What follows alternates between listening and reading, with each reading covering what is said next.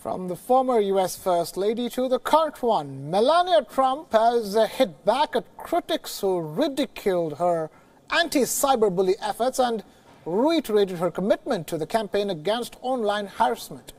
Many have criticized Melania for not speaking out against her own husband, Donald Trump, who's been in the news for name-calling and bullying on Twitter. But she says that she will continue to speak against cyberbullying. She also repeated that her claim that she feels like she is among the most bullied persons in the world. Thank you all. As I have said before, it is not news or surprising to me that critics and the media have chosen to ridicule me for speaking out on this issue, and that's okay.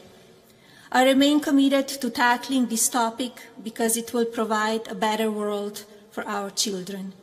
And I hope that, like I do, you will consider using their negative words as motivation to do all you can to bring awareness and understanding about responsible online behavior.